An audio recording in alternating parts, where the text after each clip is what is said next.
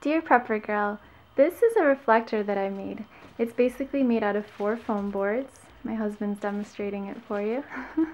And it bends. Basically it's made out of board and some tape, some clear tape, and some tin foil. And now I'm going to show you what it looks like when you put it next to a product to fill in the shadows. We're going to go over here. Okay, now this is before the reflector. Okay, now my husband's going to bring it in, and he's filling in the shadows now. If I zoom in closer, you can see that the reflector actually has a reflection on the right hand side of the products. Here's some soaps, and this is what it looks like without it. See, you can't see the highlight on the other side.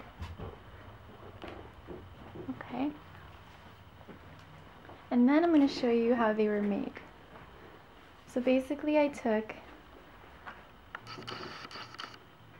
2 foam boards and I attached them together with tape, clear tape, and then I added 2 more to make a really big one, and then I covered them with tin foil.